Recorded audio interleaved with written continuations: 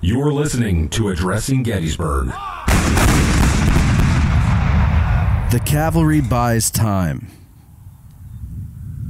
located on Buford Avenue. And now we have a quote from Brigadier General John Buford, Cavalry Corps, 1st Division. The 1st Brigade maintained this unequal contest until the leading division of General Reynolds' Corps came up to its assistance, and then, most reluctantly, did it give up the front. Cavalry soldiers traditionally fought on horseback, but by 1863 they were also fighting on foot.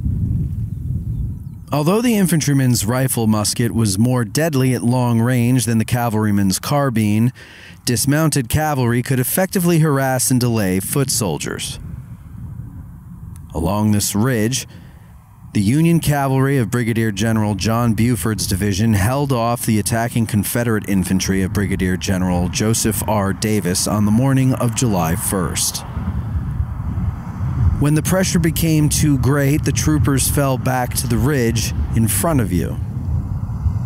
General Buford's cavalry slowed the attacking Confederates for 2 critical hours, time enough for the Union infantry to arrive on the battlefield.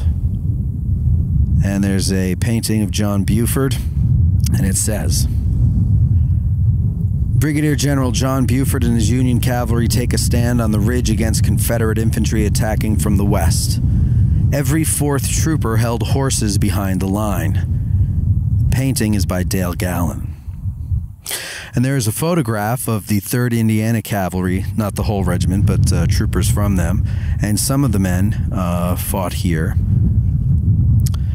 And there's a little piece of information about cavalry casualties on there that you'll just have to see when you come and visit us in Gettysburg.